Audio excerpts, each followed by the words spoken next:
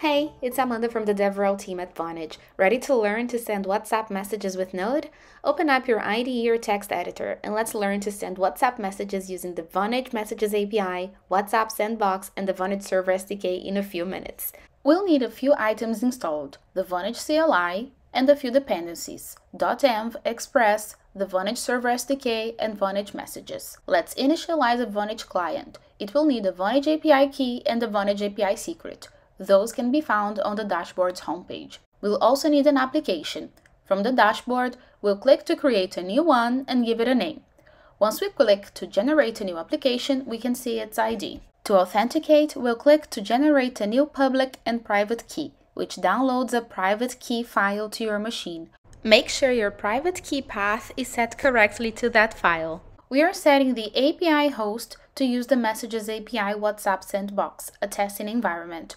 You can also send WhatsApp messages in production. You can learn more in our developer documentation. In the Vonage application you're creating, head under Capabilities, toggle Messages to use the Messages API. It expects two fields, inbound and status. We'll run an Ngrok instance. Copy the forwarding URL from the terminal. Paste it to inbound and append /inbound at the end. We'll do the same for status, appending /status at the end. We'll use version 1 of the Messages API. Click to generate the application. Now let's set up the sandbox. Head to Developer Tools under Troubleshoot and Learn in the menu on the left and click on Messages Sandbox.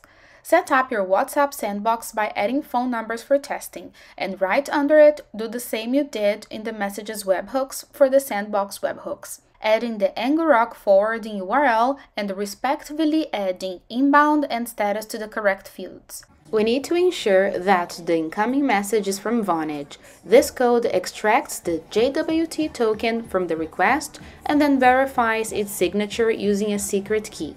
If the signature doesn't match, an exception is thrown to prevent further processing.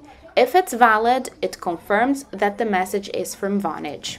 Write down the inbound endpoint code. Once a message is sent from the phone you set up and it's received by the Vonage sandbox, it will log that the message has been received and send a message back to that number. From the terminal, run node, the name of the server JavaScript file. The server listens on port 8000. Okay, it's time to test it. Send a message to the Vonage sandbox from your phone, which will then send back a message stating, message received. You've learned how to send a message using the Vonage WhatsApp sandbox, and you can go anywhere from here. Create automated, rich conversations for your projects and businesses. Join our Vonage Slack developer community, and we're also on X. We'd love to hear from you.